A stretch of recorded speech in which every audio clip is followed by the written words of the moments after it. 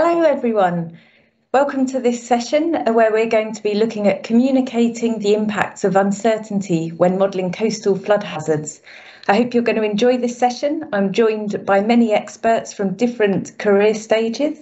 So I'm going to have a number of talks to start the session, followed by a discussion. The talks will be by Charlotte Lidden from Bangor University, Sanne Maus from VU Amsterdam, Dr. Matthew Palmer from the Met Office, and then we'll be joined by Professor Ben Goulby from HR Wallingford. In the background, we'll also have Ben Phillips helping us monitor the Q&A. So I'm hoping that everyone will be using the function on the website to ask questions from the start of this session as you hear the talks. This is a very important session because with rising sea level and climate change, coastal flooding is becoming more and more hazardous, and we need to use models to predict what's happening both now and in the future. So hopefully you've got lots of questions to ask our experts and you'll enjoy the initial presentations. So our first presentation is going to be by Charlotte Lidden. Hello there, my name is Charlotte Lidden. I work as a postdoc at Bangor University, and I'll be starting our series of presentations with an overview of the drivers of coastal flooding hazards and starting to explain what we mean when we talk about uncertainty. The UK's National Risk Register captures the range of emergencies that might have a major impact on all or significant parts of the UK. Coastal flooding is rated as the second highest risk of civil emergency in the UK after pandemic influenza. Coastal zones worldwide are subject to short-term local variations in sea level due to astronomical tides, storm surges, wind, waves, and rivers. These drivers can combine to potentially exceed critical thresholds, such as sea defences, and pose a flooding hazard to coastal communities. When these drivers occur together or in close succession, they can pose a disproportionately large flooding hazard. The example time series on the left shows the biggest event to impact the east coast of the UK in the last 50 years, with a large storm surge occurring close to the time of tidal high water. The right plot shows three concurrent peak river discharges also coinciding with tidal high water. Coastal flooding was experienced during both of these events. Flooding poses a threat to life, infrastructure, ecosystems, and disruption to essential services, particularly energy and transport.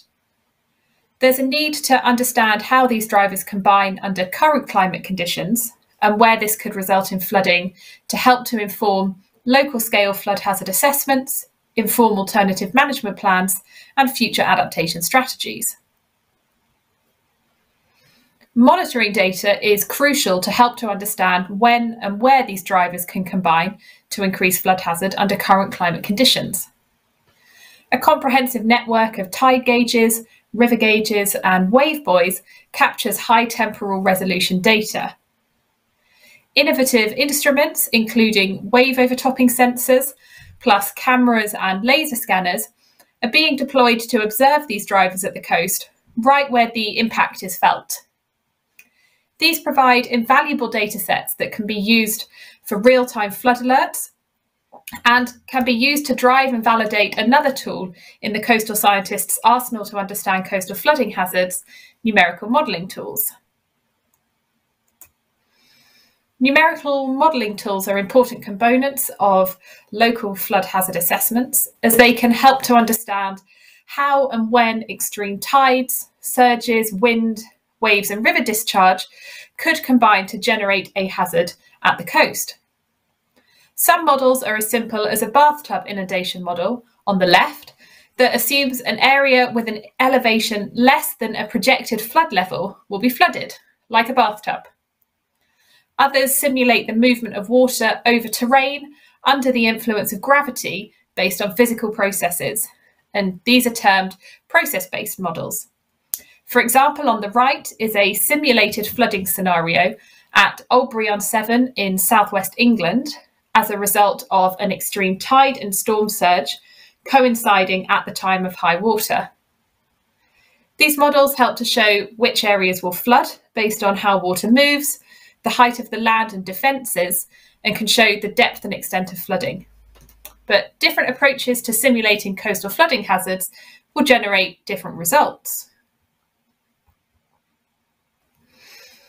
The misrepresentation of physical processes and complex interactions in models, or variability in the representation of terrain or offshore boundary conditions used to force models, can lead to a wide spread of results and potentially render their value in flood hazard assessments less useful.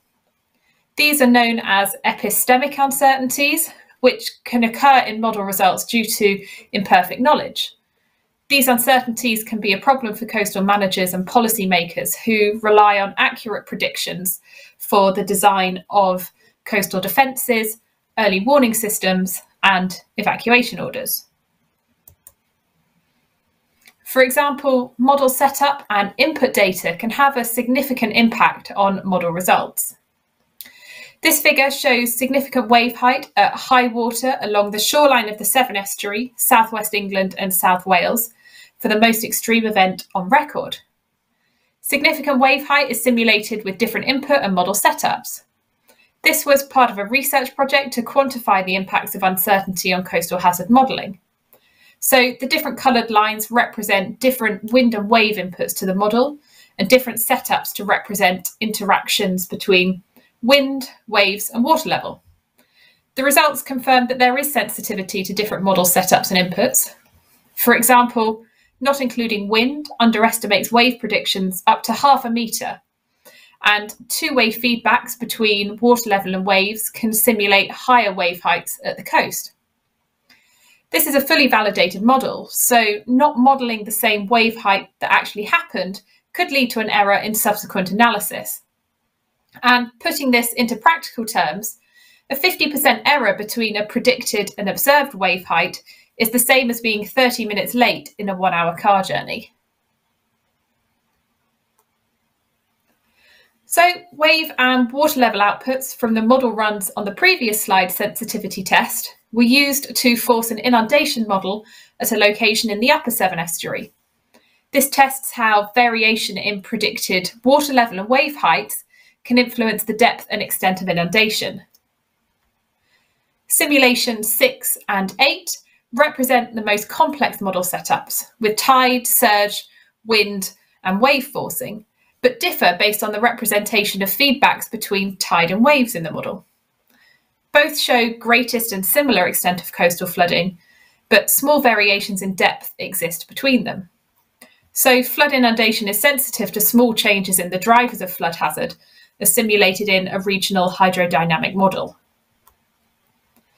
So improved quantification of uncertainty and inundation assessments can aid long-term coastal flood hazard mitigation, and to increase confidence in knowledge of how coastlines will respond to future changes in sea level.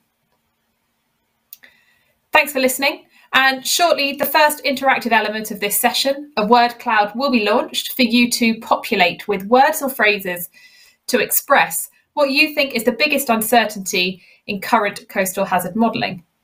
I have included some examples here, such as type of model, bathymetry, terrain, but please add your answers. The more a word or phrase is entered in response to this question, then the bigger and bolder the word appears in our word cloud.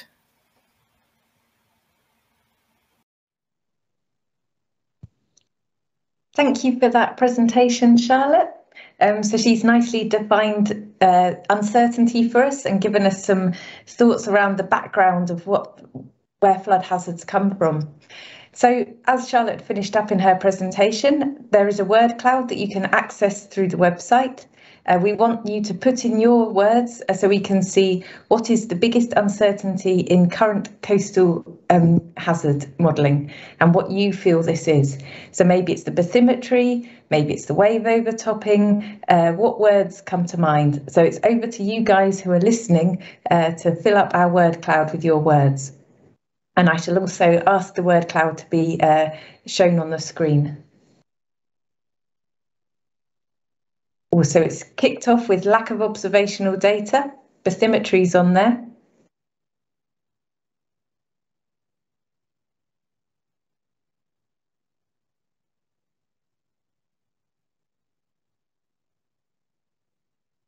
If you agree with the word, please type it again, because then it will come out and that will be a much larger word, so we know who's agreeing.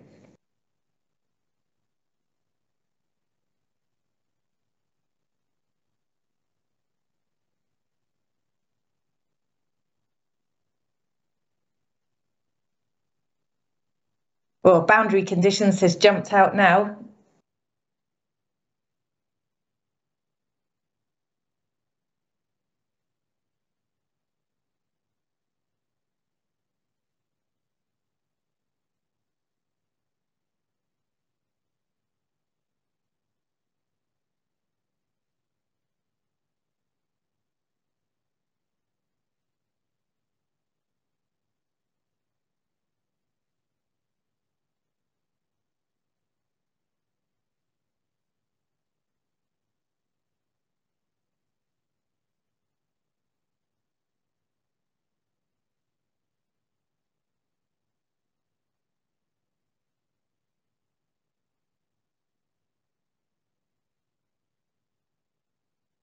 There seem to be three key topics that are coming up: bathymetry, extremes, and lack of observed data. So I'm wondering, is that observed data for data assimilation, or is it observed data for model validation?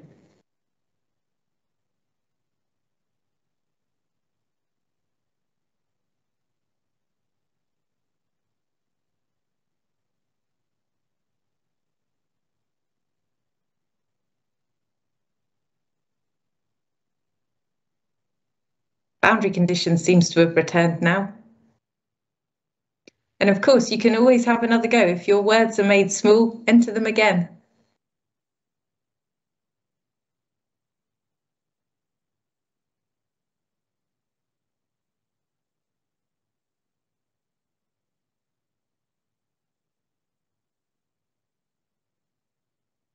Oh, I've just been told by the technical people you only get one vote, so you'll have to ask your friend to enter it if you want that word made larger.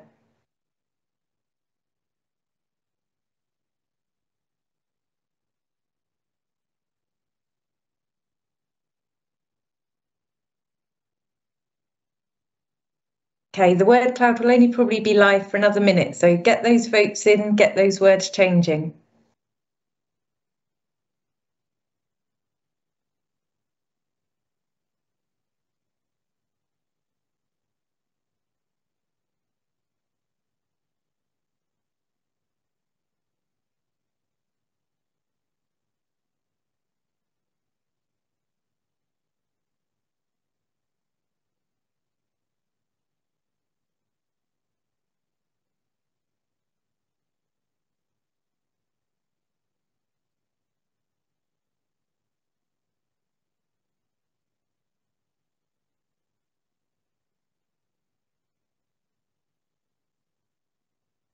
Okay, the words don't seem to be changing much now. It looks like extremes are standing out. So you've got a couple of seconds to get those words in, and then we'll probably re-look at this when we come to the discussion after the next presentation. So I'm going to give you a countdown to get your last few words in. 10, 9, 8, 7, 6, 5, 4, 3, 2, 1. Okay, we're closing the word cloud now. So on that note, we're going to move on to our next presenter, Sana, and she's going to be looking more at identifying uncertainty in future simulations when we're modelling coastal flood hazards. So if we could play the next presentation, please, that would be great.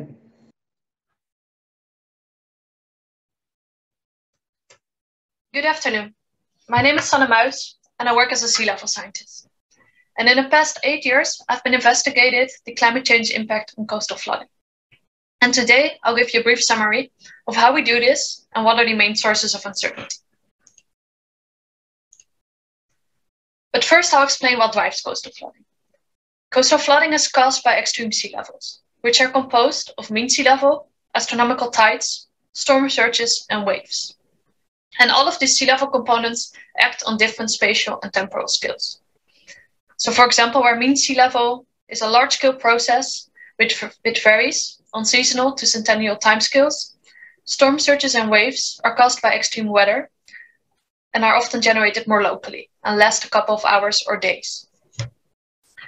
In the tropics, tropical cyclones are the main threat that cause extremes. In other regions, it's often the coincidence of different events. So for example, a storm which passes during high spring tides. And all of these sea level components may be impacted by climate change. Perhaps the most well-known impact of climate change is sea level rise. Sea level rise will raise the mean and will directly lead to an increased frequency of coastal flooding. But a warmer climate is also expected to affect wind patterns and storm characteristics, which in turn may also impact storm surges and waves. This is, for example, the case for tropical cyclones. With a warmer ocean, they may be able to intensify faster and travel more north, and consequently result in changes in extremes. An additional effect is that all of the sea level components also interact with each other. And any change in the mean may also have an impact on tides, for example. And this may also be important to consider. And all of these processes that I just mentioned can be simulated with hydrodynamical models. A hydrodynamic model can simulate water levels. It takes input from climate models. So in this case, atmospheric pressure and wind speed. And then using a chain of models, including statistical models, we can compute the probability of extreme events. So this global map here depicts the 1 in 1,000 year return level. So the water levels that correspond to a return period of 1,000 years. And as you can see, there's a large spatial variability. With, for example, in the Mediterranean, which has few storms and very low tides, extremes typically below 0.5 meter. In the North Sea, we see much higher extremes, which are linked to the high tidal range and the storms that pass. And then a key question is how this frequency may change into the future. And in this map here, you see when, so by which year, the frequency of a 1 in 100 year event will start to occur annually.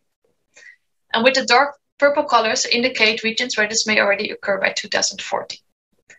And as you can see, locations in low latitude regions away from tropical cyclones, this may already happening by 2030, 2040. And this is because in those regions, there's a very minor variability in extremes. And consequently, even a small change in the mean may have a big impact.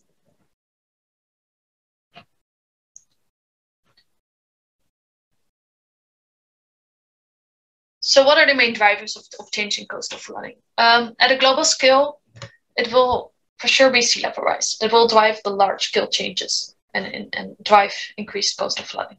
But at a local scale, changes in extreme weather and interaction between different sea level components may also be important to consider. But any projection that we make will be uncertain and is surrounded by different sources of uncertainties. These sources can arrive from the data input that we use, so the data from climate models, which, for example, typically underestimate the intensity of tropical cyclones, model errors. So any hydrodynamic model may lack resolution, for example, in regions with a complex coastline, or where there's also river flow into the ocean.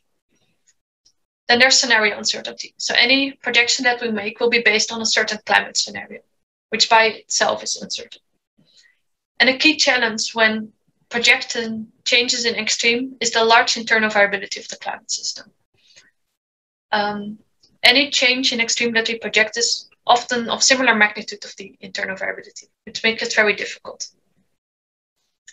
And then another challenge is that many of the climate models will show different outcomes. So if we run the same experiment with different climate models, one model may say that storm surges will increase, another one may say for the same locations, we'll see a decrease. So this is important to use multiple models and to see where models agree and where they disagree to address this uncertainty. And in general, we have to be aware that while we may be able to constrain some of these uncertainties, others we will have to accept and are not easy to solve.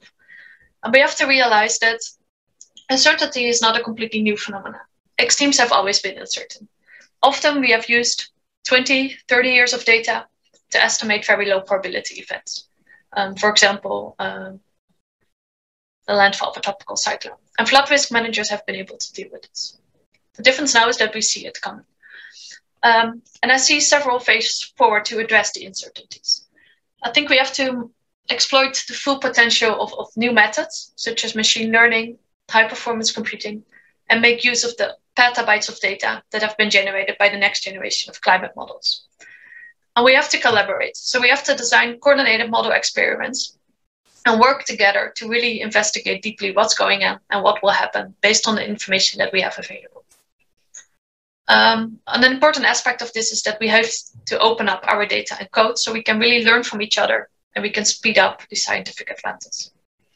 And then finally, I think we need to be clear and communicate about the limitations of our models and our projections, and also be transparent about what we cannot know.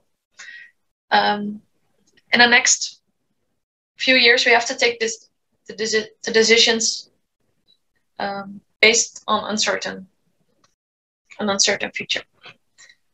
And we have to find ways to deal with that uncertainties. This map displays the additional people at risk in the coming decades at a 1 in 100-year flood.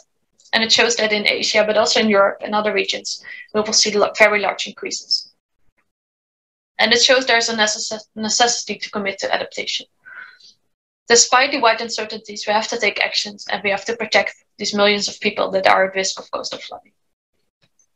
And with that, I'd like to end my presentation, and I look forward to a very interesting session. Thanks.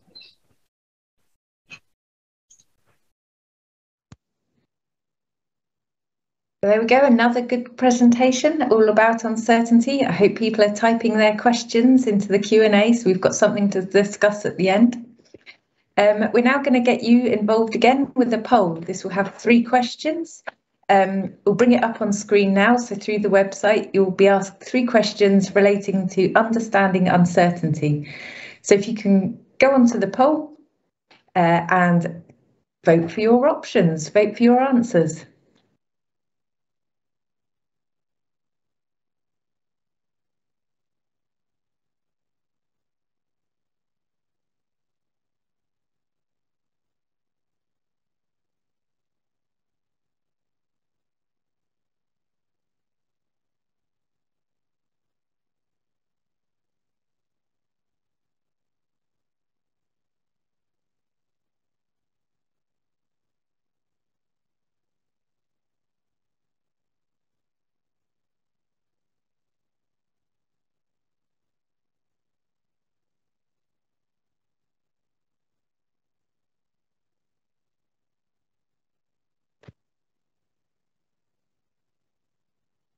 Can see those answers coming in nicely now.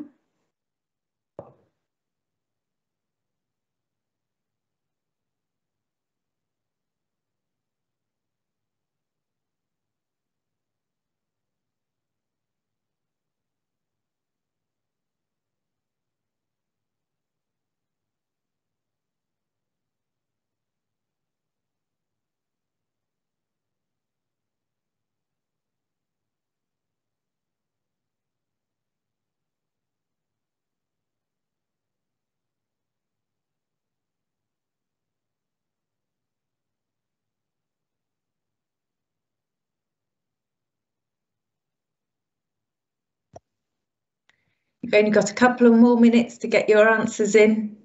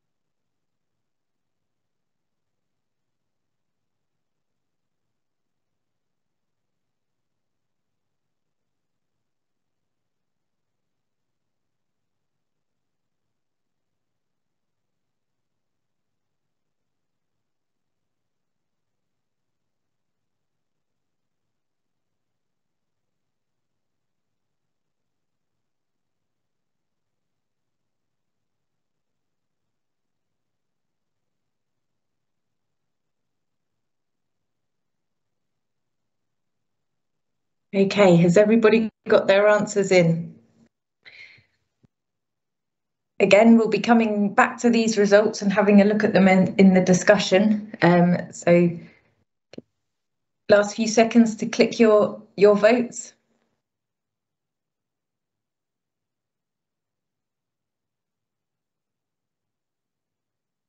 Every time I think it stopped changing, someone submits another answer.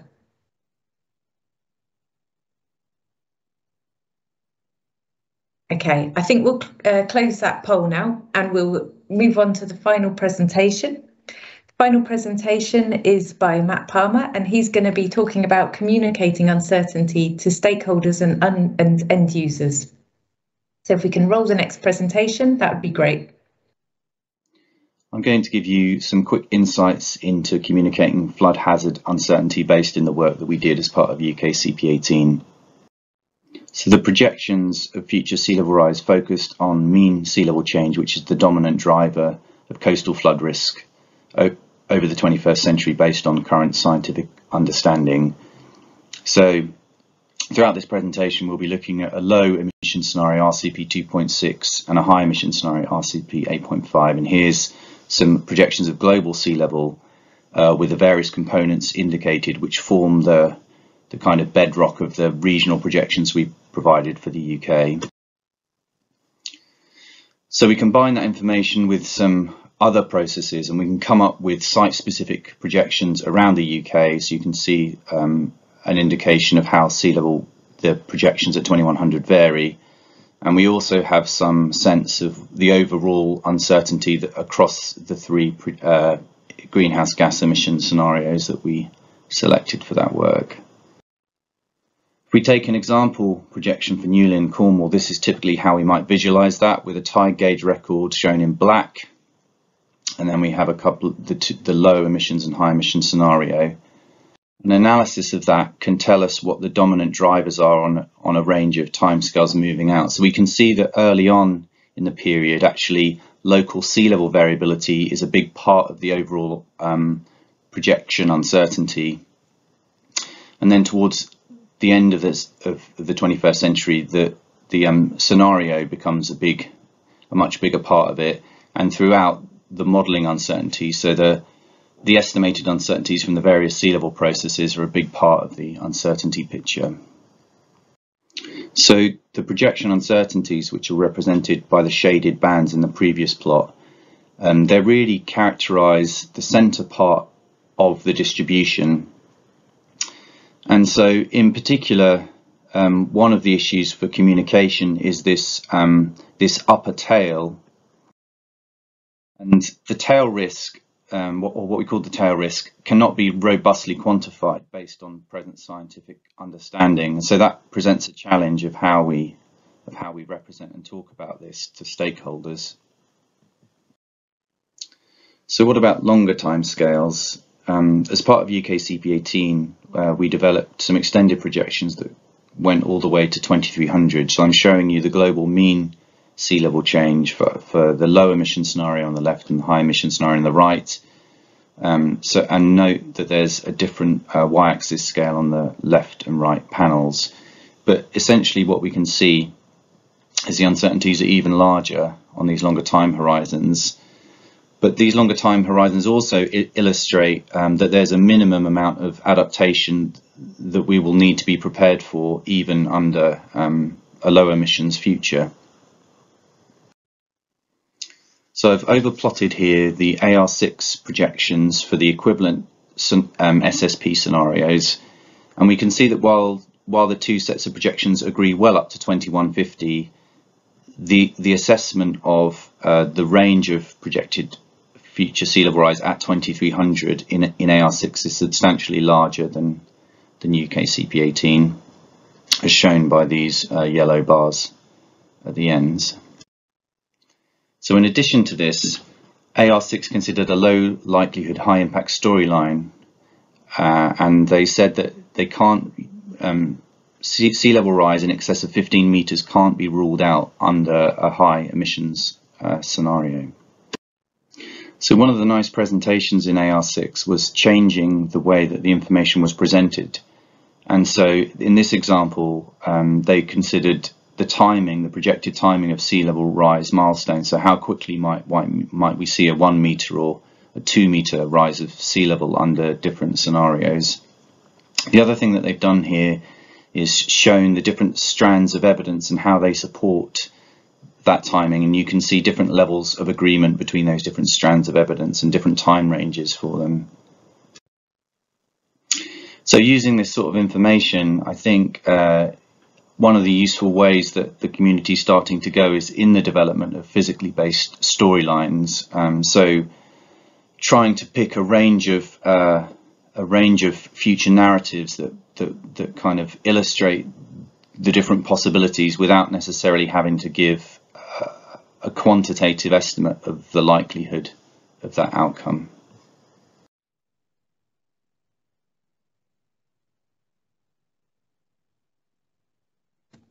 Excellent. So thank you very much for that presentation. I'm hoping you're all getting some Q&A, getting your questions posed, ready for the discussion, because that will be the next part of this session.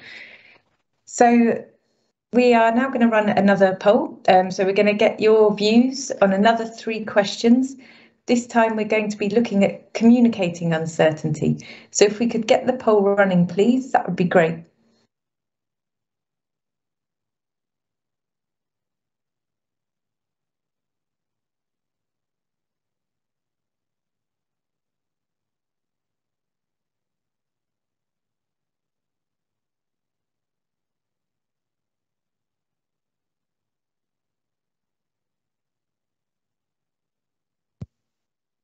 You can see the first answers are coming in. Everyone's voted for the same answer again initially.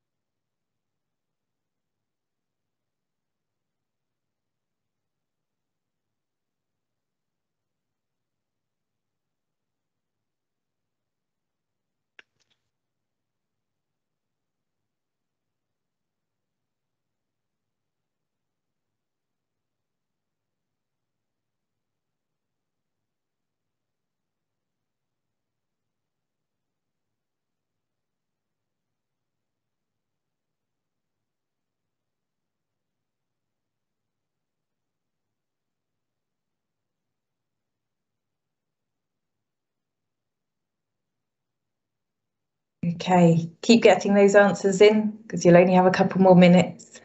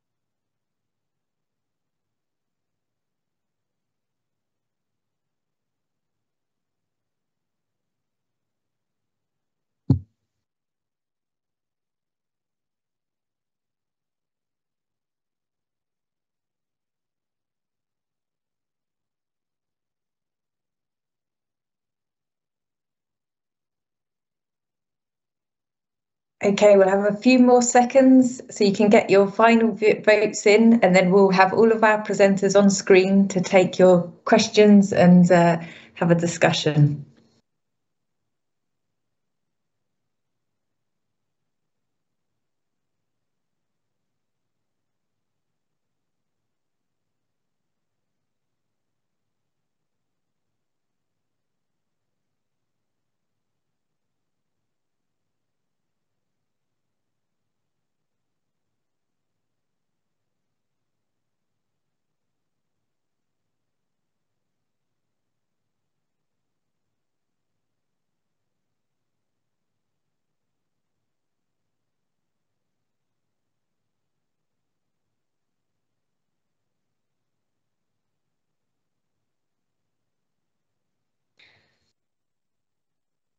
Okay, the poll is about to be closed, so get clicking, last couple of seconds.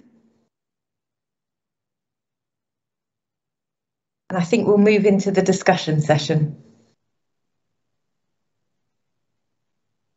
Okay, so now you can see all of our presenters, and they've also been joined by Ben Goulby. So these are your experts, so feel free to pitch as many difficult questions or easy questions as you would like at them.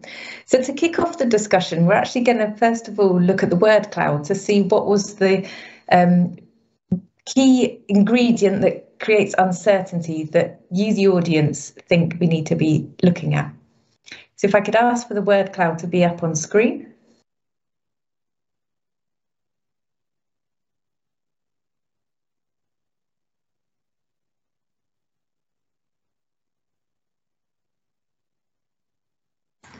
Oh, it's not ready yet. Okay, so we won't worry about that. What we'll do, I'll ask everybody who's been presenting what they think their biggest source of uncertainty is within their own modelling expertise. So if anyone would like to unmute, feel free to jump in. Should I offer a view, Jenny? Go for it, Ben. So, well, I have to declare at the outset, I've got a bit of an advantage because we have done a very specific study that has been trying to answer this question. And this was a study we undertook for the Environment Agency where we were looking at uncertainty from lots of different sources within a coastal flood risk modelling chain. So we were looking at multivariate extremes. We were looking at the uncertainty associated when we extrapolate to extreme values, looking at uncertainties associated with wave transformation models, surf zone models, and then overtopping models. So in the analysis, we propagated these uncertainties through the modelling system and came out with probability distributions of overtopping rates and economic damages. And for me, some of the results we found were quite surprising because when we completed the uncertainty analysis, we also undertook a formal sensitivity analysis. So we were able to measure which of the input uncertainties was contributing most to the output uncertainties. And there's a pie chart we got, slide 11, I think it is, that shows the individual contributions. And the results of our analysis showed that it was the uncertainty in the overtopping model that was by far and away dominating the uncertainty that was coming out of the modelling chain. So we undertook that analysis on 3 different sites, and obviously the results are applicable to those individual sites, but in general terms, we came to similar conclusions in terms of the relative contributions at each of those different sites. So yeah, this was the pie chart that essentially shows which source of input certainty contributes most to the output uncertainty.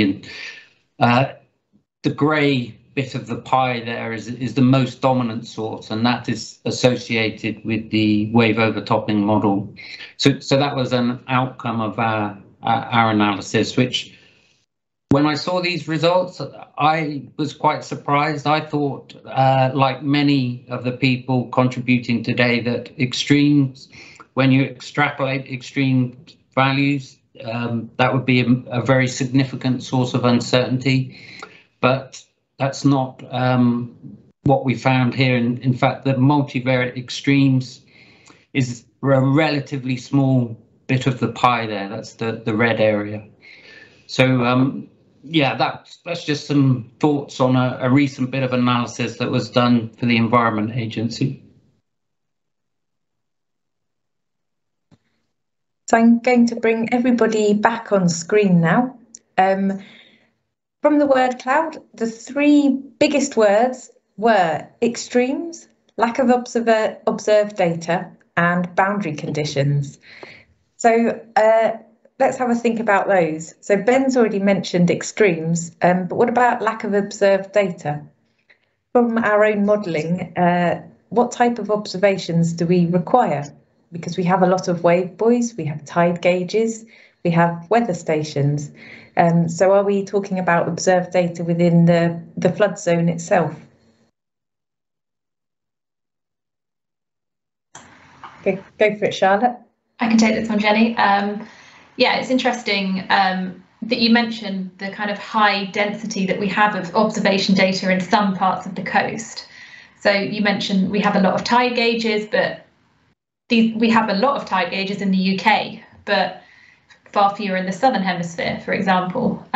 If I continue thinking about the UK, we have a lot of wave buoys, a lot of river gauges, but these aren't necessarily located at the coast where we see the greatest impact. So a lot of the time we need more data kind of at the coastline to show how these offshore conditions propagate to the shoreline to impact infrastructure, communities, people, ecosystems. I think that there's also a need to understand maybe which areas have flooded in the past, what areas might flood again, could flood in the future as well. So it's just building up a kind of really strong network of data to show what the impacts have been in the past and then what they could be in the future. I'd be interested to hear if anyone else has anything to add. So I'm going to add to what Charlotte said. So I'm interested in where floodwater might go, but also in the ability to add nowcast information into our forecasting services. So maybe when we're thinking about river flooding, how do we get information about where debris is within a river? Can debris clog up the flow under a bridge? And then does the flooding look different to a flood forecast model? Also about how do waves overtop sea defences? It's very rare to get observations in the field. We normally work in flumes and gather information in laboratories rather than actually in the real world. So getting more data into models in real time, but also to validate the tools we use is going to be very important, I think, in the future. But I'm not sure if any of our other speakers would like to add anything on that topic. Yeah, Matt. So I can say a few things. So just to remind everyone that I guess I'm more at the mean kind of sea level projection side of things. So, but certainly in terms of the tide gauge measurements, they are still relatively sparse along the coastline, and actually we could do with some additional observations as we can possibly get in terms of understanding what are the controlling processes of those tide gauge records. So vertical land motion is a very important process locally that often we don't have any kind of observations of. And so I think if, there is a lot more work to do in terms of understanding the site-specific sea level projections in the context of what the observed processes are and those changes we're seeing today.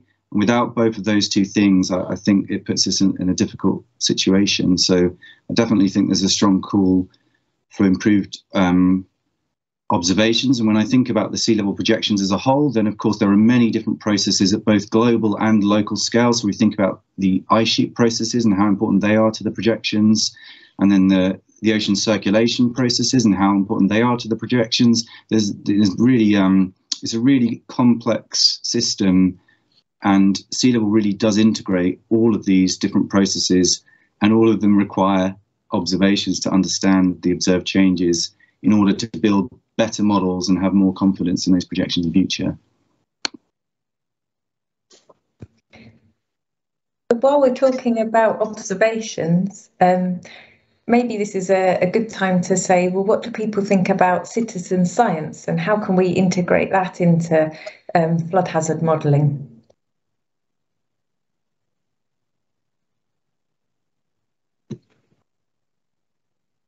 Yeah, so I'll make a couple of comments just in relation to what you were saying about flood forecasting and thinking about coastal flood forecasting.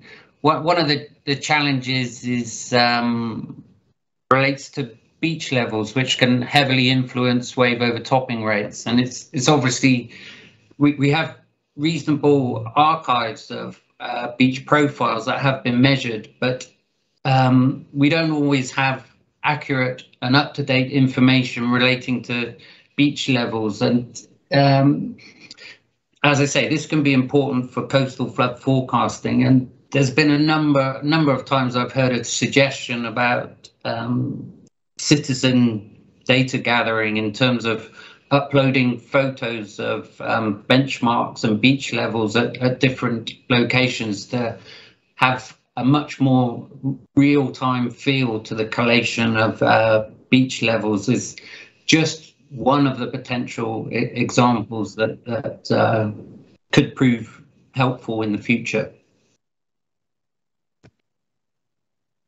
So that's making me think of the International Coast Snap project, where posts are installed around the coastline for people to locate their smartphones in cradles and capture geolocated images of the beach. And then these images can be processed over time to see how beaches evolve. So that is a growing network that many people are getting involved in. So I guess the question is, how do we start taking the data from those images and actually getting them into our wave overtopping tools, maybe?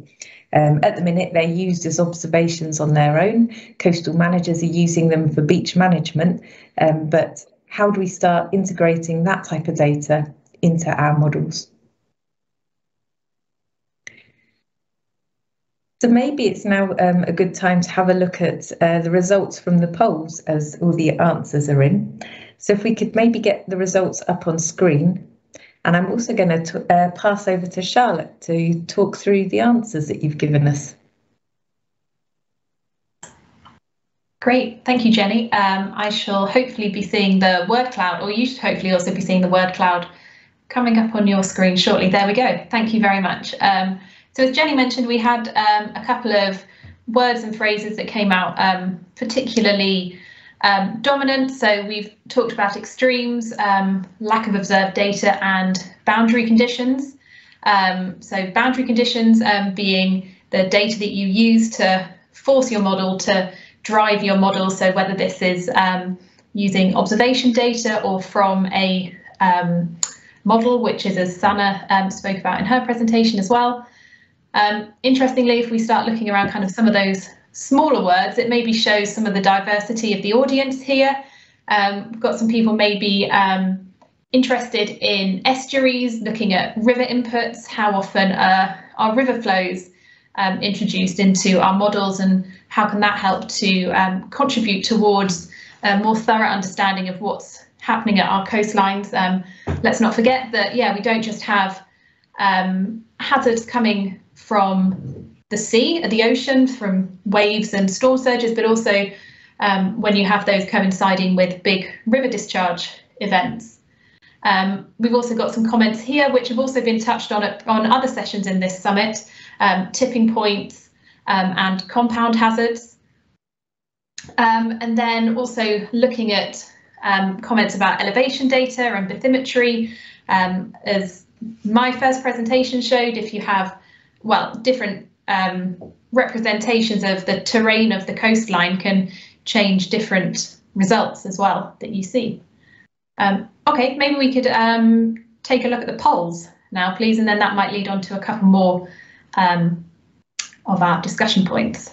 Okay, so when scientists report uncertainty in their data, they are, here we go, quantifying error and variability. That's what I would have said, but equally I think we have a second highest answer of all of the above, which is fair enough. I think that sometimes scientists don't like to admit that their results might be incorrect, so that 5% maybe is the ones who are slightly more honest in their science. Can we see the results for the second question, please? Okay, so the vast majority identify uncertainty as being inherent in nature. it's not necessarily avoidable. It's there in a lot of what we do. Uncertainty can come from instrumental error, but yeah, I would agree with the audience on that one. And then the third one, sorry, please. Again, I would agree with the audience on this one as well. Uncertainty in scientific results should be reported even when the error is very small. Okay, could we have the results from the second poll? Okay. I find this result is quite interesting. So I would prefer to know about uncertainty related to climate change from values, certain impacts, or probability distribution. So the first two are quite even. So maybe that's a representation of the spread of disciplines we have in the audience, or kind of related to the background that we have here. So this question comes from a recent paper about whether or not people like to read about uncertainty related to climate change as bounded or unbounded. So bounded is when you maybe have it very specifically related to statistics, or unbounded when it's related to very certain impacts. So I'd say almost the audience was maybe split on that one. Results for the next one, please. Okay. Easiest to understand uncertainty in flood hazard when it's visualized as a series of maps. Interesting, as some people prefer it described in a narrative as well.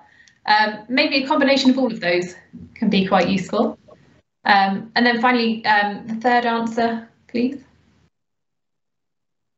Okay, so we've got all of the above relating to the answer on this question, which is, oh, let me just find, sorry, I can't see the question on here. I find it useful to understand what could happen by considering these comments.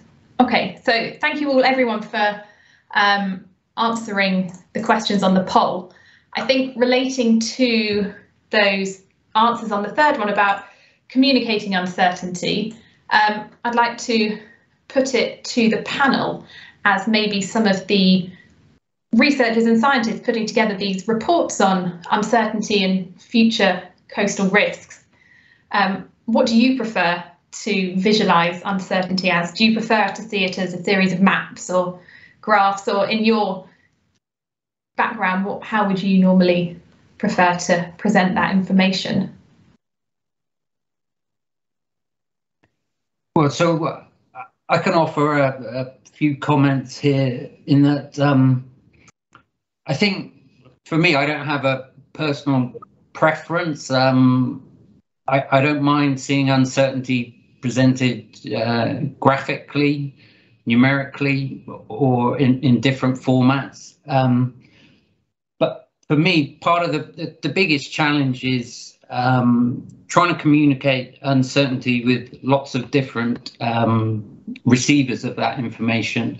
So obviously we're all very familiar with presenting outputs from our analysis to other academics or experts in the industry, but there's a whole different category of potential end users in terms of the public.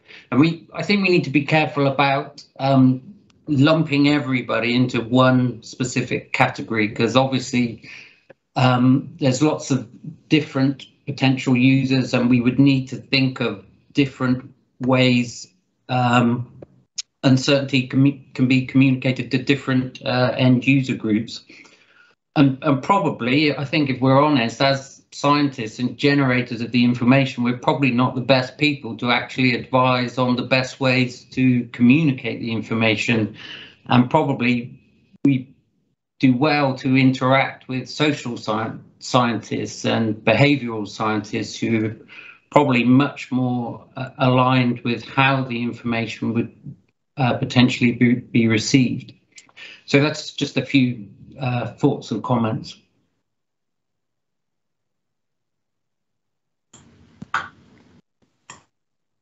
I can give some thoughts if you like. So, I mean, I agree with a lot of what Ben has said. I think that there are different objectives sometimes for the communication of uncertainty, and I think we do need to.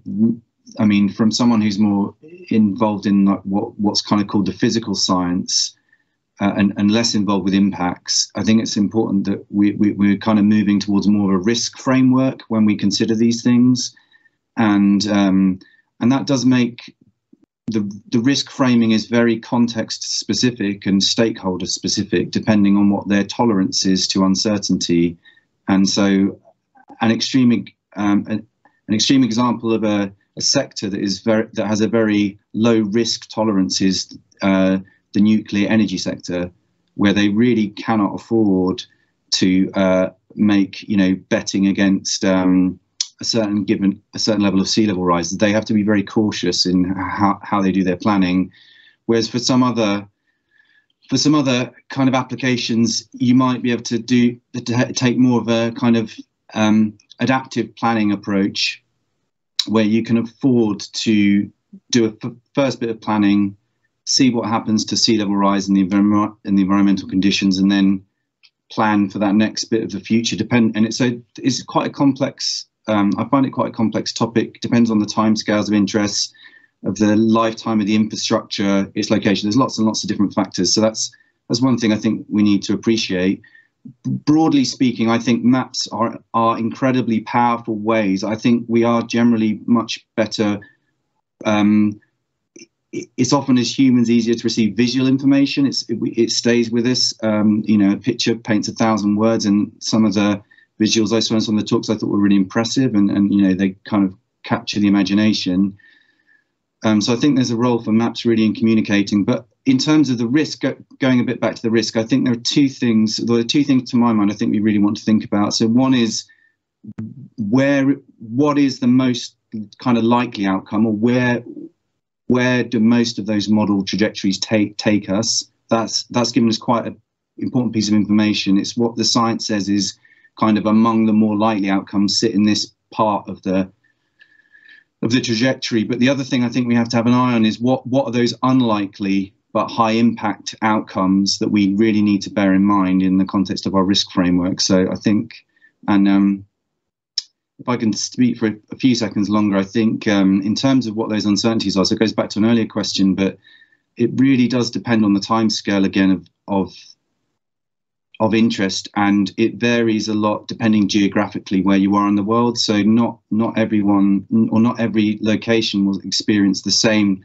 sea level drivers. So thinking back to Shanna's talk, but also the uncertainties and the projections will vary considerably geographically. So I'll stop there. Thanks.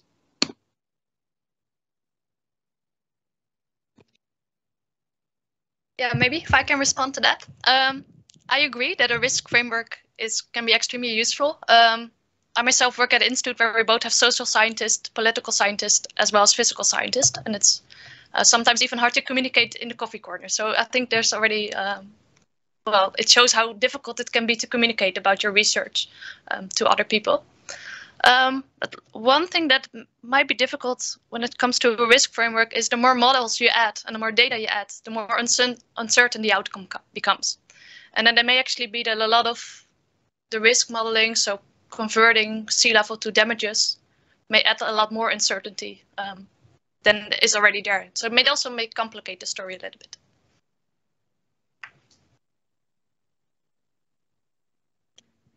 I'm going to make one last comment, and then maybe we should look at some of the Q&A from the audiences. So we're talking a lot about uncertainty here, and we are being typical scientists. We're thinking about our GIS visualization graphs, but also we need to be much more multidisciplinary. We need to start using perhaps augmented reality when we start talking with the public, so they can visualize the impacts of uncertainty. Perhaps start using storytelling so people can engage and understand and see and kind of feel the impacts of uncertainty. So I'm going to now pass back to Charlotte, who's been monitoring the Q&A with Ben, to see what questions you've been asking our panel. Thank you, Jenny. I'm going to ask one which actually relates very much to that topic. We've had quite a few comments coming in, maybe from people who are not necessarily in such a scientific discipline as we are, but equally interested in coastal flooding hazards. Picking up on a comment that Ben made, that we do need to work with social scientists and behavioural scientists, but also arts and humanities professionals, graphic designers, researchers in the environmental humanities. I was wondering if anyone on the panel had such experience of that, and if you would be willing to share your experiences. Well, I'd certainly agree with. I wasn't trying to be exclusive in the statement about social science, but yes, much wider interaction. From my perspective, to be honest, we have very little interaction with those wider communities, and certainly I think from our side, it would be very much welcomed. We just need to find the most appropriate ways to do that. But for me, there's a real need there.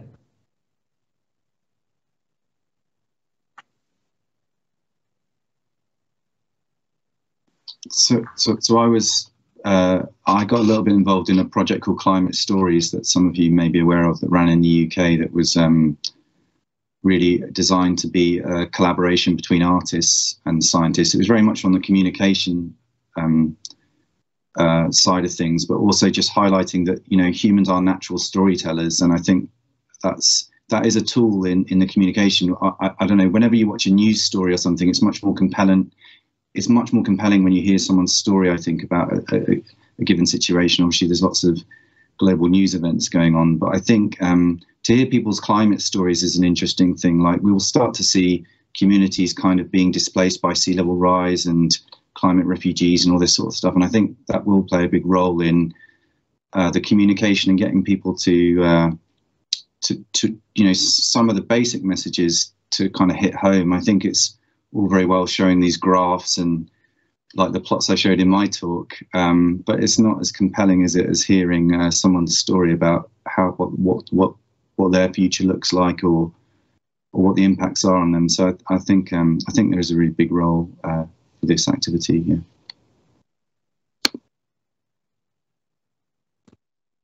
Okay, while Charlotte's looking for another question, because we've mentioned graphs there, I'm going to ask the panel, do you think people interpret maps in the same way? So do academics, stakeholder groups, do we all use maps in the same way, flood maps? Or do you think we all use them slightly differently?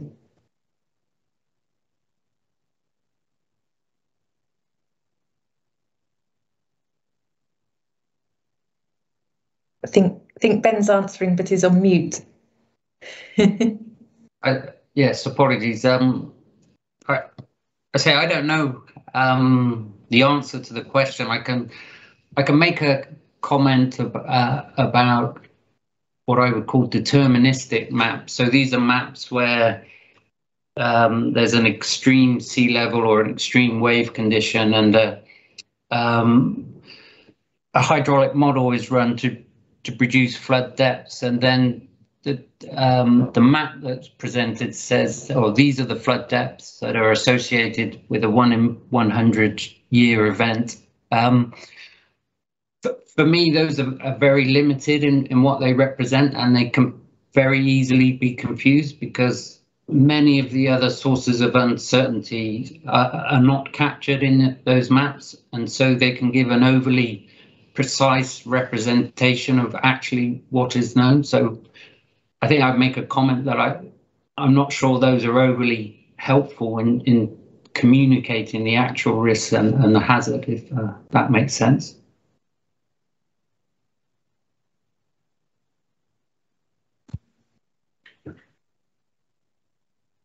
Matt wants to follow up. Go for it, Matt. So I'm gonna kind of follow up on something I think this links to something I was talking about before. But I mean, I think maps are very powerful. I agree we need to be careful about how they're interpreted.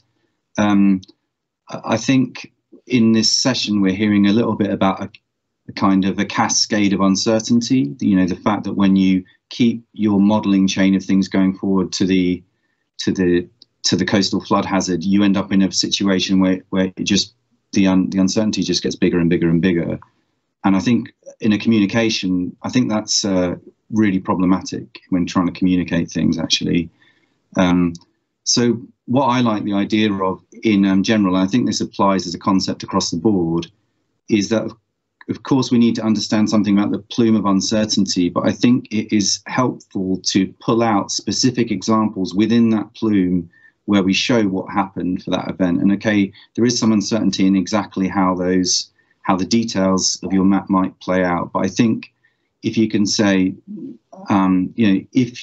if you can draw examples from across the uncertainty distribution, I think that's one way of trying to get a message, perhaps a clearer message across, and an approach that appeals to me.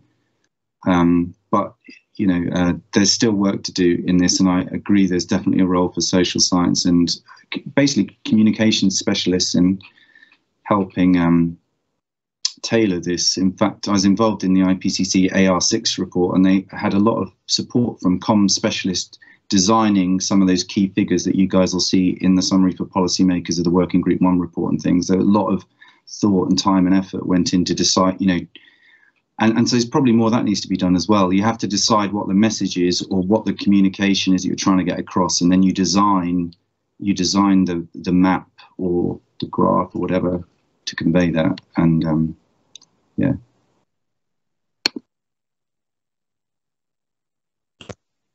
Maybe I can follow up on that. Well, at least from experience, I know that people observe very different things when they look at a map. I mostly work with global modeling of extremes, and whenever they see a map, they look to their own tiny little dot on my map and say, but that value is wrong.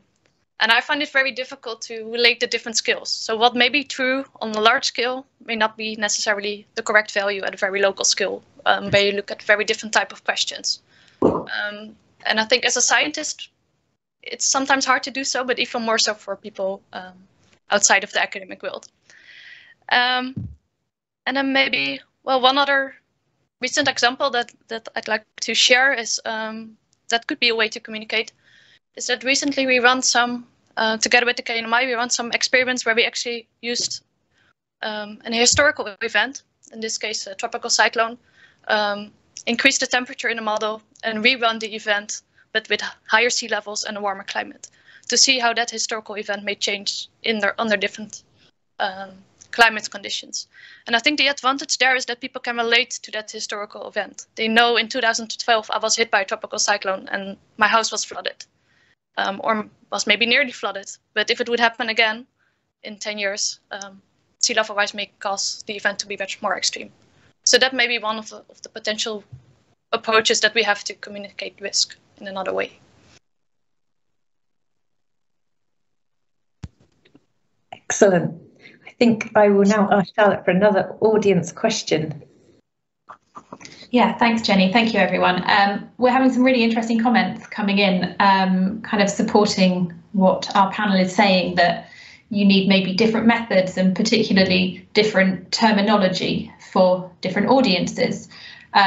So one question that we've had asks whether the term uncertainty is fit for purpose, and is that term maybe interpreted differently by different audiences? I was wondering if anyone has any comments on the suitability of our terminology that we use when trying to communicate flooding hazards. Yeah, go ahead. Thank you, Matt. Sorry, I was jumping in. I mean, I think, again, the recent experience with IPCC, which is the closest thing I've done to really try and put information, make it tailored for policymakers. I think the term uncertainty sometimes works against us, in that people sometimes, I think, are tempted to think that if something's uncertain, that there's no information. Basically, it's just, it's kind of uncertain. And so I think it's kind of good to lead with what you know, I think, and don't give the impression that this is all the stuff we don't know. I think we tend to do that as scientists. We want to get the caveats up front. And I think it's actually more helpful if we say what we do know, and you have to work hard at that to understand what the science, what are the robust elements, and there's virtually always robust elements, right? There are things that we can say that we actually know pretty well, and we might not be sure on some of the details, but often the big picture we do actually know pretty well. So yeah, I think certainly there is. I totally agree with the reporting that you did on the comments that come in from the audience around tailoring the messaging a bit and being aware of the words. Terminology means different things to a scientist than it does to a policymaker or a person in the street, or depending what your scientific discipline is. So I think we do need to be aware of that. Agree. Thank you, Matt. Do any of our other panelists have anything they'd like to add to that? Well, just to agree that terminology is very important, and again needs to reflect the people the communication is directed at, because everybody can interpret things differently. So yeah, I just agree with those comments.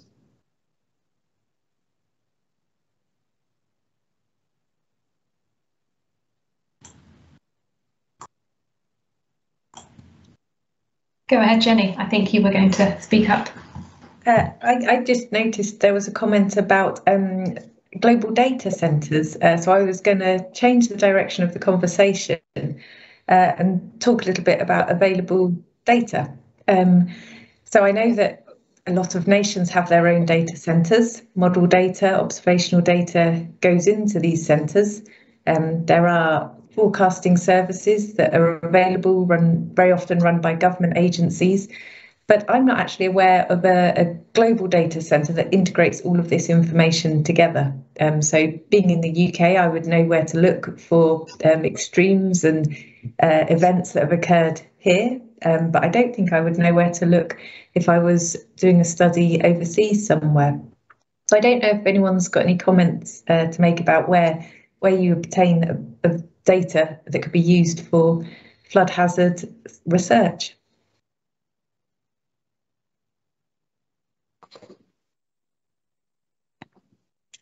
Well, just to make a few comments. So as an organisation, we do flood risk modelling in different parts of the world, and there are some global data sets, so you can obtain open source DTM data for your flood inundation models, for example. But also organisations like the Met Office and NOAA have global wave models that you can extract hindcast data from.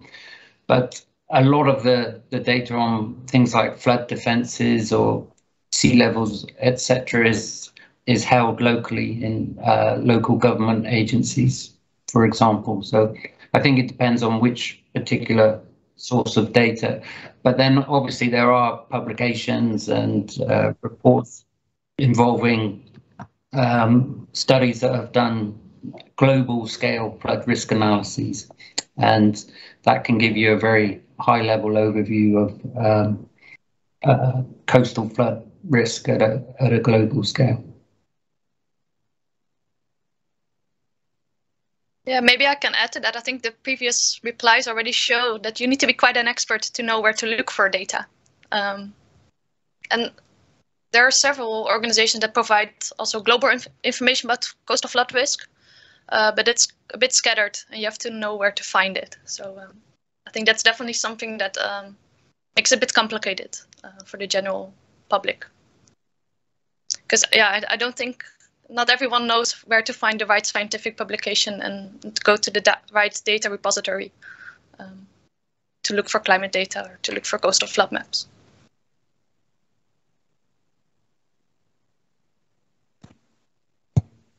There's been an interesting comment following the discussion we were just having before this one, commenting that the terms return period is actually one of the most difficult terminologies to use. So should it be annual probability? Should it be return periods? People that are familiar with that automatically use that terminology. So I don't know if anyone wants to comment on how we quantify extremes and how we should be talking about extremes. Well, I'm happy to make a comment on that. We're just in the process of publishing a paper specifically on this topic, and for me, I think it's one of the most confusing communication bits of terminology that's used, and I think for me, a lot of the confusion comes about because of this distinction between what we would call deterministic modelling and risk-based probabilistic modelling. So traditionally, return period is expressed in terms of extreme sea levels or extreme river flows. But in a risk-based paradigm, return period relates to consequences of flooding. And when we look at real flood events that occur, if we were to look at a coastal flood event and we would try to characterize that in terms of a return period of a sea level, it would be very difficult to give a single number because the extreme sea level would vary all the way around the coastline. But in a risk-based analysis, what you do is integrate all of the uncertain variables into a single consequence variable. And really, it's the only rational way to put a historic flood event into context, but it's not something that's done routinely. Quite often, a deterministic approach is used. So for me, I think if even a simple thing of clarifying whether you're talking about a deterministic return period or a risk-based return period would help. But it is really confusing, and it is a thing a lot of people struggle with. So I have a few thoughts that occurred to me about return levels. So, I mean, people are familiar with odds, aren't they? They're familiar with betting odds. You know, they know that 100 to 1 outsider on the horses or whatever is a long odds. And I wonder if one fairly simple way to explain return levels is just with those kind of odds that, you know, it's 1,000 to 1 that this event would occur in this year, let's say, or something like that. That might be something that helps people understand it in terms they might be more familiar with. I think one of the things about quantifying the impacts, the first thing I'll say is I think it's a really great, a really good idea to take these case studies of past extreme events and see how they might look under future climate change. I think that's a really powerful way to go. So I'll just voice my support for that. Following up with what Ben was saying, I think one of the slight difficulties with the risk framework, one of the challenges is that the coastline has been adapted around the UK and in many places to mitigate damages from extreme events. So it's not always that easy to really put everything in terms of the kind of what's the additional risk from sea level rise now, because you've got this coastal adaptation thing, which is obviously trying to mitigate damages often with historical events. So there is probably a bit of work to do to try and disentangle that a bit.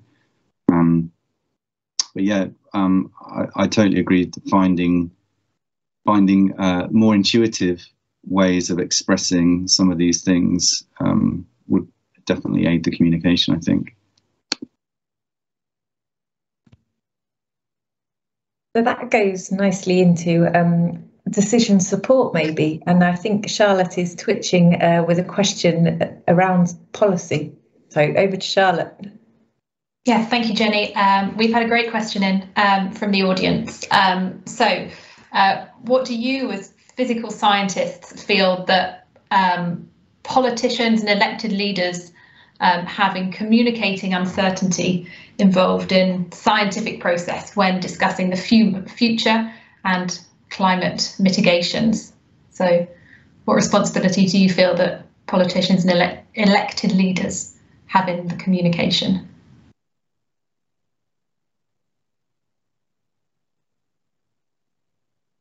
great question. Yeah, pause for thought, please do. Well, while everybody's thinking, I'm going to say, well, yes, our leaders do need to communicate, because if they don't, who's going to get those messages out there? So scientists do a lot of good work. They try and promote their work and publicise it, perhaps through news articles, Twitter, blogs, but we can't communicate on our own. So our leaders, it is part of their role to get the message out to the nations that they're in charge of. So I think, yes, there is an important role, but then how do we go about making sure they have the information they need to communicate? So I'm going to kick off with that as a response. Maybe I can add to that. Well, I think for sure uncertainty should never be an excuse to not do anything. And I think politicians know better than that, but maybe sometimes they're a bit short-sighted because of their 4-year term. It's a bit hard maybe to make decisions for the coming decades. But yeah, climate change is uncertain, but we still need to act, and we need to act now if we want to prevent a disastrous outcome. So that would be my advice to them, to take on the responsibility to do so. I think Matt wants to add to that. Thanks. Yeah. So I think maybe I'm slightly dodging the question, but I think the AR6 Working Group 1 report has just come out. I think it's very clear that the case for mitigation action to reduce or minimise the worst future impacts of sea level rise has never been clearer in the science. There's never been an assessment report that's come out that's illustrated that so clearly. So I think in some ways, although there are uncertainties, it is very clear the agency that the current generation has to minimise the risk. And I think the other thing that is very clear, I think, is the long-term commitment that will be in store. And I guess that's why. So what I mean by that is that even if we were to dramatically reduce carbon dioxide emissions now, in line with the Paris Agreement targets, we would still have to adapt to a substantial amount of sea level rise. And so the risk that we avoid is that those very large levels that I alluded to in my presentation. So that's the incentive to kind of do something. And yeah, so I think in some ways, maybe it goes back to the point that there are some things that are quite clear, even if there's uncertainty in all these future kind of trajectories. I think we understand. In broad terms, we understand how future emissions map onto the risk outlook, if you like, in broad terms, and the amount of adaptation that will be required.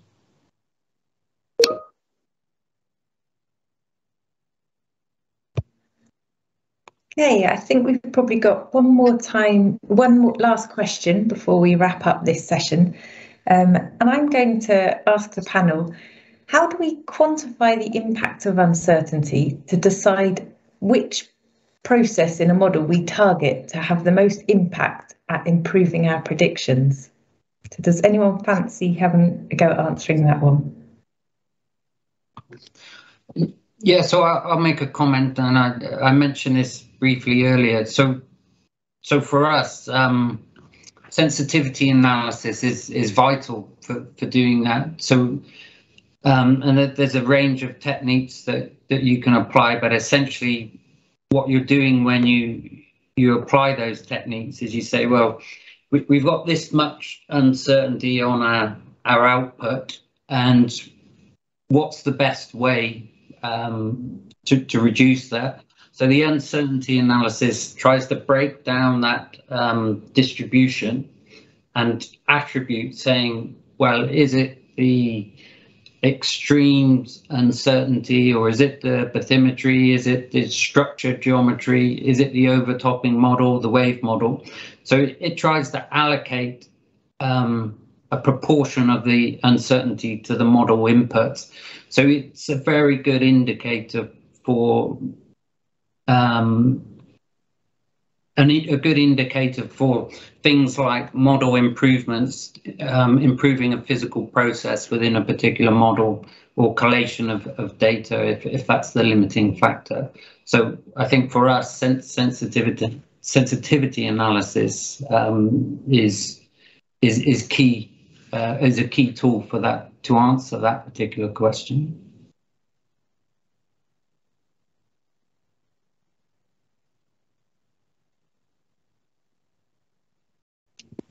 Go for it, Matt. So I can, I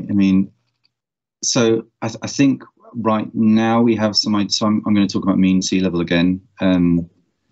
So I think we have a good idea about what the uncertain processes are. It does depend on timescale, as I said before, but we know that the ice sheet response is the dominant uncertainty once we get to about 2100 and thereafter. What I would say is that, and it kind of resonates with some of the discussion that we've had, is there's, to some extent, some of these uncertainties are irreducible. There will always be some uncertainty, I think. I think a key element moving forward is that we really need to monitor in kind of real time what the trajectory of the Antarctic ice sheet is doing, what the other components of sea level rise is doing, both globally and regionally. So at the sites of interest, how are those components manifesting? I think, to be able to to be able to monitor the trajectory of the observations in the context of the projections that we have is a key part, because it tells us whether we're on track for what, it's one way of validating the projections in one sense, but another thing is to say, where do we sit? Where does planet Earth sit within those projected plumes, or whatever you want to call them, those future time series that I showed. So I think that's a big part of it. The combination of model projections and OBS together to give us the best information. Thank you very much for that answer, Matt. So I'm going to close the session there. It's been really great. I'd like to thank all of our panelists for the discussion this afternoon, and I'd also like to thank the audience for all of their questions and also for taking part in the word cloud and the polls that we had live. So I hope you enjoyed this afternoon. Big thank you to everyone. Especially thank you to Charlotte Liddon for organising this whole session for us. And I hope many of you will be coming back tomorrow when there's going to be an interactive workshop that's going to be talking about communicating risk. So thank you ever so much, everyone. Do join in again tomorrow.